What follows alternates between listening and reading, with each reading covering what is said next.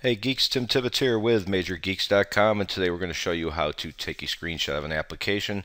This is often handy for people in our support forums, etc. if somebody needs to see a screenshot of a program or a certain window. So you want to make sure that window is front and center by clicking on it.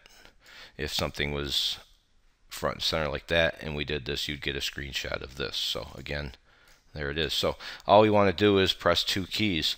You're going to want to press your Alt key, ALT, and you're going to want to press your print screen key, which is usually somewhere to the upper right. Press the two down. Now it's in your memory. Now we'll head over to Start, All Programs. This could vary a little bit based on your operating systems. If it does, just search for Paint. It will come up. Inside of Paint, you want to press the Control V. CTRL key, usually in the bottom left, and V, and that will paste. And there's the screenshot you want. Now all you have to do is save it.